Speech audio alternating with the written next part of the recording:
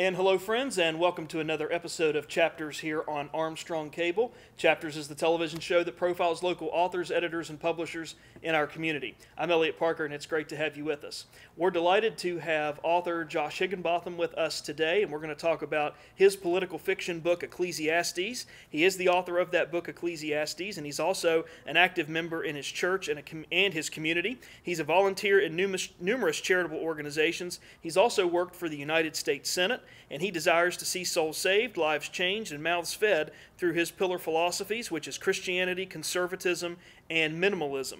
Currently, he is a student at the University of Charleston, where he is deciding currently what to major in, and he also lives humbly with his loving family in the mountain state of West Virginia. And we're delighted to have Josh Higginbotham with us today to talk about his book, Ecclesiastes. Josh, welcome to Chapters. Thanks so much for being here. Well, thank you. It's a pleasure. Tell me a little bit about this book, this political fiction story called Ecclesiastes. How did it come about? Where did you get the idea? Where did all this come from? Well, it is pretty complicated. So what happened was I've written two previous books. I was 15 and 16 when I wrote those. But a couple of years ago, I was working for the United States Senate, and I was working alongside of Harry Reid and Mitch McConnell and Vice President Joe Biden, and I saw just what politics was like in real life, firsthand. And I decided that I wanted to write a fiction about politics in D.C., particularly about the corruption behind it. And so what I did was, I'm also a person of faith. I am a Christian, and I took my favorite book in the Bible called Ecclesiastes, and I reapplied the same theme into a modern fiction based on politics.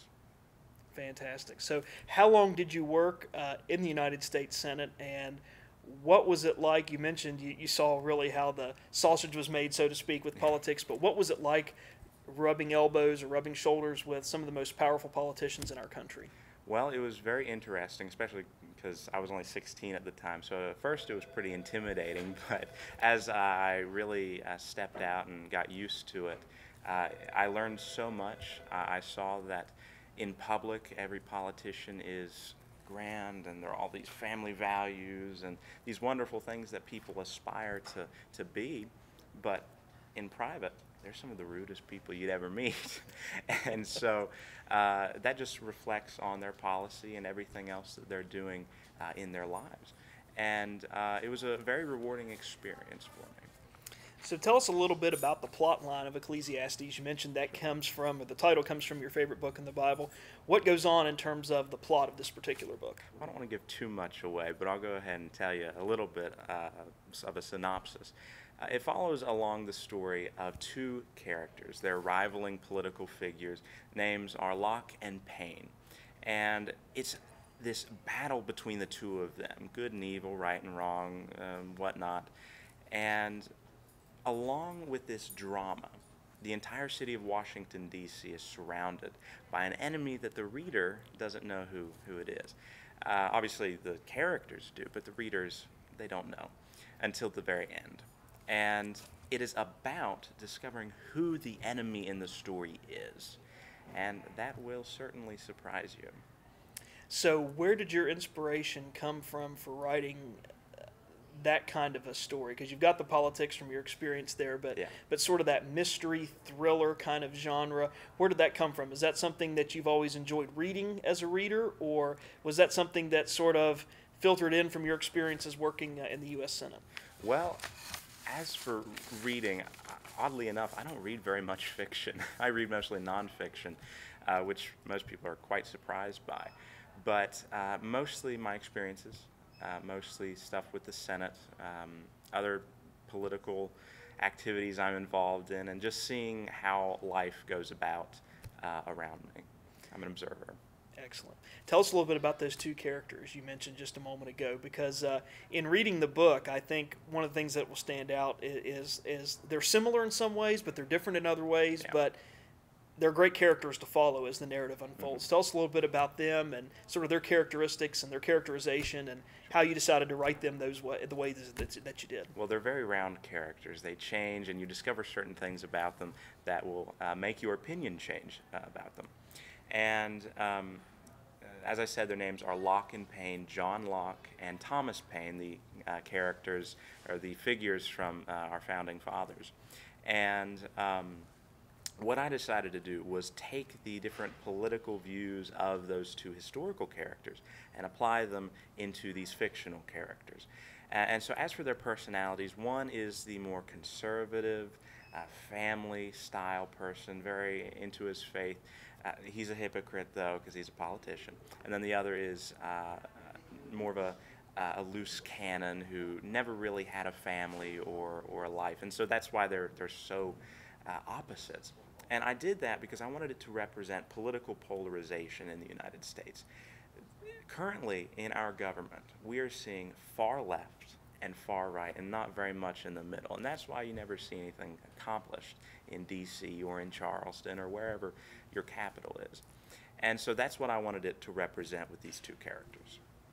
And I think one of the things that's interesting, too, about Locke and Paine is, you know, there's a sort of a moral thread that runs through here. Decisions are having to be made, which questions their morals, and it helps develop them into challenging characters. You mentioned that having some of the experiences working with Congress and meeting Harry Reid, Mitch McConnell, and some other senators, you see their public persona, their private persona. Do you find Locke and Paine kind of deal with very much a private persona as opposed to their persona in which they're having to interact with others in the book? Yeah, I do. Paine, at one point in the story, it talks about how he had this plaque that said, "As for me and my house, we will serve the Lord." And it talks about the hypocrisy of that, because he doesn't even believe in God in the story. And so, you know, that was meant to be a public statement, was that phrase. And it goes to show the real lies that all politicians, left and right, Democrat, Republican, that they all say in order to get approval from the voters. Interesting, very interesting. And it's such a great book, and we'll talk more about it here, too, in just a second. But how'd you get interested in politics? Well, I went to Washington, D.C. with my dad in, I think it was 2009 or 2010, but I was 13, and there was a political rally going on at the Capitol. And we didn't know what it was about, so we just headed down there. My dad hates politics, but I was like, man, this is really fun. And I just got into it from there, and it went uphill. So I began writing about it, working alongside the newspapers with different political figures here in the state of West Virginia, and my books, and it just hasn't stopped. Great. How did you go about getting that job? Working in the United States Senate. What was that process like? Was there an application? Did you have to be interviewed? Did you have to go back to D.C. As a part of that process? How did you get in? How did you get that job there working in the U.S. Senate? Well, I was a student ambassador to 6 different European countries, and that opened the doors. I'd written my first book beforehand, but I was able to meet Senator Joe Manchin during a visit to D.C. And being a student ambassador, I had the experience of government and of other ways of serving my country abroad. And he offered me the position of page in the U.S. Senate, which was a very fantastic job, which I enjoyed. So for those folks who may not know what that is, what does a page do? You have the senators, you have their staff, you have the interns, you have the janitors, and then you have the pages. But we basically run the Senate. We run errands. We do anything and everything that the senators don't want to do. But we are actually in the Senate chamber, and only the senators are allowed in there, and us, which is pretty cool. That's really neat. So let me put you on the spot here. Which politician do you like the best after that experience, and which politician do you not like the best? And I don't mean that, personally, just, right. In terms of, because they all have their own personalities, and when you're in that position and you have those responsibilities, personalities can get melded and changed over time. But who did you come away with from that experience, really, maybe admiring more, maybe like's not the right word, but admiring more, and maybe on the flip side of that, thinking someone was occupied some stature in your mind, but then you realize at the end, well, that wasn't really somebody I admired so much after all? Well, not getting into politics, just in personality, I really learned to like Marco Rubio from Florida. Very friendly person, always very easy to speak with. And then not so good, two senators, Senator Feinstein from California and then Senator John McCain from, I believe, Arizona. So those two were not too nice, but yeah, Rubio was, and Senator Rockefeller from West Virginia, he was pretty nice too, and just very easy to work with. Great, that's terrific. I wanted to read one quote that pops up in the summary of your book and have you comment on it, and that is, "But in the end, as with all biblical endings, God reveals his true intentions, and the enemy has a different identity than what one would expect or suspect." And tell us a little bit about that particular description and how that ties into what goes on in your book. Sure. Well, as I said in the description of the book earlier, the enemy, you don't know who it is, not until the very end. And I wanted this book to really question who the traditional good guys and the bad guys are, because every story has a very clearly defined antagonist and protagonist. But I didn't want this to do that, because in reality, in politics especially, those lines are blurred, and good and evil is pretty gray in D.C. And so saying I am the enemy, which is, in my opinion, the most formidable quote from the book, and one of the main themes, is that the bad guys aren't who you would expect them to be.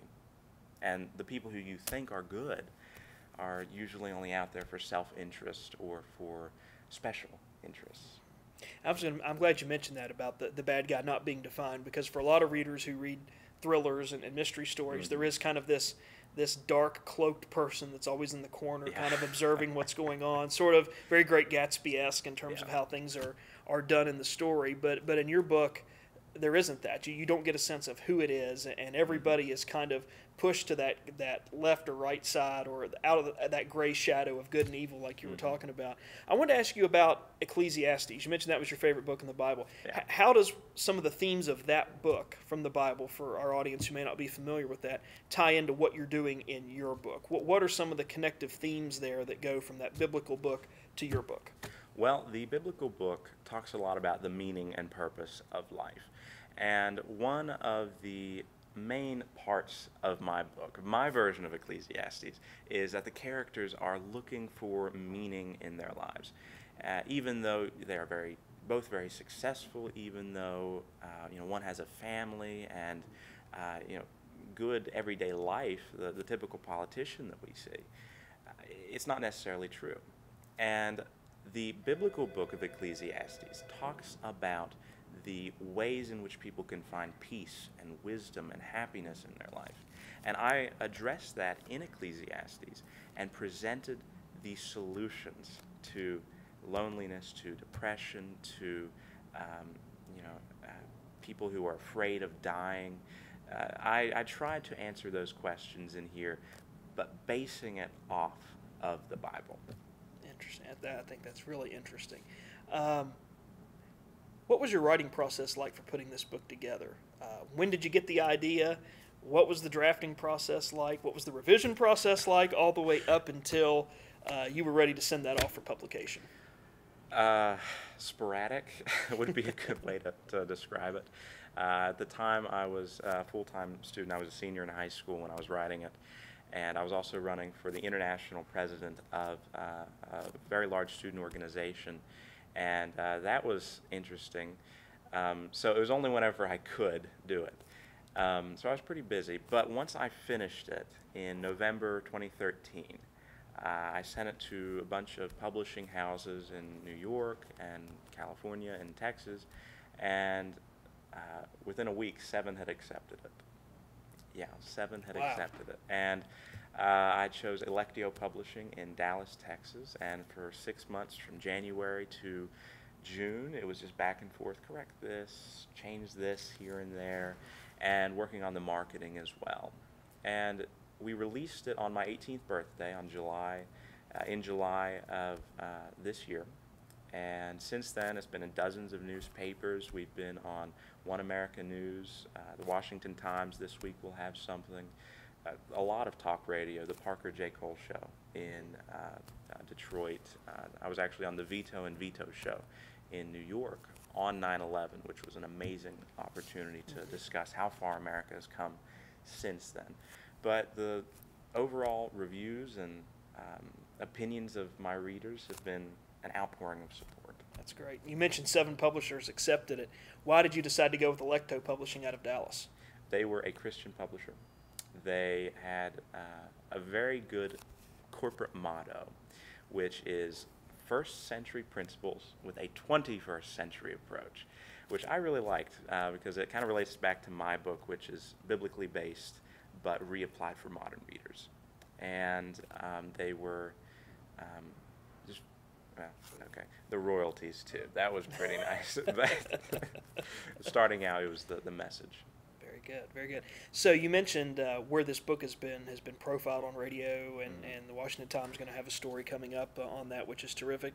Was that something that you set up through your connections working in the Senate? Was that something the publisher took care of? Was it a sort of a team effort? You kind of contacted sources you had, they contacted sources they had? Because one of the questions we get all the time through email and off the show is, I've got a product or I have something published, but I don't know how to market it. It's been out for a year. It's sitting on the bookshelf at this bookstore, but I want to cast my net wider, get more readers interested in it. So how did the marketing angle work for you with Ecclesiastes? Well, thankfully, the student organization that I ran for the president of, it was had about 10 million members in all 50 states and 10 countries, and it is a marketing organization. So I learned a lot from that group about how to market, about how to get my name out there, and having that platform of being an international officer really helped build connections, and that helped with my government jobs, with the Senate, and as a student ambassador. And the publishers, they did quite a bit too. They provided the press releases, and they made the product available just about everywhere and relatable to a lot of people. And I was the one who sent out, me and we had other helpers too, but we had sent a press release out to, I think, about 1,000 media outlets. But anyways, it was a lot, and it was a lot of work, but it's paying off. Yeah, absolutely. What would you say was the hardest part about writing this book, and what was the easiest part about writing this book? The hardest part was ensuring that I was taking the message from the Bible and not misinterpreting it, because I did not want to do that, or history as well, because it is a lot of historical references in there too. And so we consulted with different pastors and some professors, some writers groups, some people who I would consider experts on these topics. But the easiest was probably the publishing part, because I just sent it to them. They're like, yes. So what was that feeling like for you when you got those 7 offers of acceptance and you had to make the decision? And you mentioned you chose Electo Publishing because of their Christian focus. And I love their motto, by the way, first century principles in a 21st century time frame. But what was that feeling like? What were your first thoughts? Did it seem like, oh my goodness, here we are, this thing's really going to happen now, that I've got people interested? What was that whole experience like for you? It was humbling, because my first and second books, the first one did not do well. I was 14 when I wrote it, 15 when I published it. I didn't like it. But the second one did better, but it wasn't like, bestseller, And, thankfully, because of my books, I've been able to pay for college. Being the first Higginbotham to go to college is an awesome opportunity. But it's the books that have helped me get there. And getting those acceptance letters from those publishers was, as I said, humbling, because it reminded me of just how far I've come in the few years since then. Tell us a little bit about writers that you admire, or writers that you read, or who do you like to read, and what genres do you like to read? Well, I, as I said, don't read too much fiction, but George Orwell is my biggest inspiration, and Aldous Huxley, Glenn Beck's up there. Whether you agree with him politically or not, he's a good writer. Quite a number of other political figures. John Green is non-political, but he is a fiction writer. But their styles, their way of describing their books and the setting and the plot is just amazing. And so I've really been inspired by them. You mentioned that you're 18 years old, and talk to us a little bit about feedback that you've received from having this book out and having it doing so well, and have you gotten any sort of eyebrows raised? Here's an 18-year-old publishing this bestseller book, this political fiction book. What's that been like? What are some of the comments that you've received, maybe positive or negative, about being young and having this significant accomplishment that some people in their 50s and 60s are still trying to do? It's been an outpouring of support. I've had people from all across the country come out and say, what a fantastic book.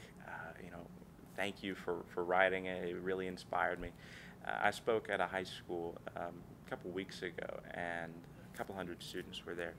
But a couple days later, about a week later, dozens of letters. And one girl said, thank you for inspiring me, and that no matter how many times you fail, never to give up. So, as I said, the outpouring has been amazing, and it's just one day at a time. So what's your next project? What's the next book that you're working on? What's the next idea that you're cultivating for possibly the next book? College. So getting through college, but I'm pretty preoccupied with Ecclesiastes right now. But I do have one idea, and I'd like to share that with you. And it's called 100 Years for $100. And it is a narrative of an organization called the Union Mission. And they're nationally, but they actually got their start here in West Virginia, in Charleston.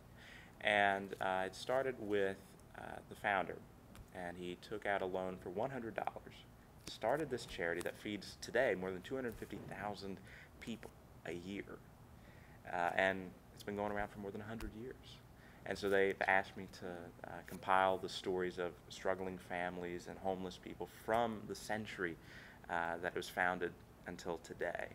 And actually, out of the proceeds from Ecclesiastes, we are donating 10% of this to this charity here in West Virginia, just so we can, because it inspired me so much, this organization, to see how much they're lifting other people up and transforming their lives. Do you see yourself somewhere down the road going into politics or venturing into that as a possible career path? It's a possibility, but I wanted to be a preacher when I was younger, and then I wanted to do politics, and then I wanted to be a writer, and then I wanted to go into business, so I was just back and forth about all these things. But thankfully now I'm writing Christian political fictions and is taking those business and marketing skills to sell them. And so I'm kind of using a little bit of everything, but I think that whatever God calls me to do, I plan on doing, whether that be in journalism, so be it, whether it be in the entertainment industry or in politics and government. All I know is that God is going to call me to leadership somehow. In our final moments with you, Josh, if someone in our audience would like to get in contact with you to talk about writing, to talk about politics, to talk about Ecclesiastes, how can they do that, and where can they get a copy of Ecclesiastes? Sure.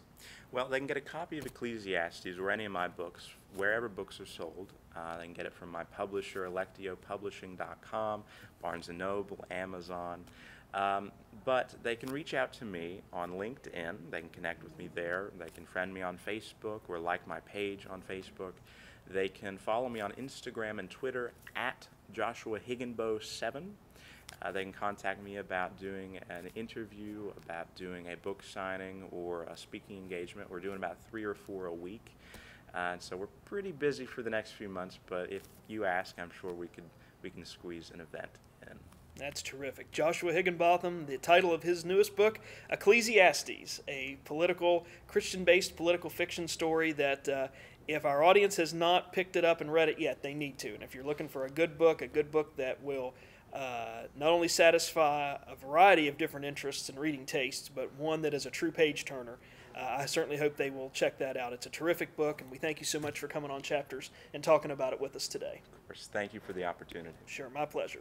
And we also want to say thanks to the staff and management at Empire Books and News here at Pullman Square in Huntington for providing our studio taping space today. And we encourage you to come by Empire Books and News, check out Josh's book Ecclesiastes or any other kind of books that they have here at Empire Books and News. Plus, they also have the largest selection of magazines in the tri-states. And no matter what your reading tastes may be, Charlotte and her staff can get that taken care of for you. And also we want to point out that many of the other writers that we featured on Chapters have their books available for sale here at Empire Books and News. So stop by when you're in town this week or when you have time this upcoming weekend to Empire Books and News at Pullman Square in Huntington and let them get you taken care of for all of your reading needs. And we appreciate them providing our studio taping space. And if you have a question, comment, or story suggestion about this Chapters program or any Chapters program you've seen on Armstrong Cable, we certainly want to hear from you. You can send us an email to the address at the bottom of the screen right here. That's lp4@zoominternet.net. Keep those comments and feedback coming. We always appreciate that. And we also encourage you to check out the Chapters YouTube page from Armstrong One Wire. If you want to check out this episode of Chapters or watch a previous episode of Chapters that maybe you've missed along the way, you can find that through the address that's also popped up here on the bottom of the screen, and that is www.youtube.com/Armstrong One Wire. Go right there, click on the Chapters tab, and we've got over 9 hours of interviews from authors, editors, and publishers throughout the tri-state region. So we encourage you to check that out. If there's a program that you've missed or there's a program that you want to watch again, you can find it there at the Armstrong One Wire page. So we encourage you to stop by and check that out if you've not already done so. And that's going to do it for us this time on Chapters. Please come again next time. And in the meantime, stay tuned to this station for news and views that impact you and your community.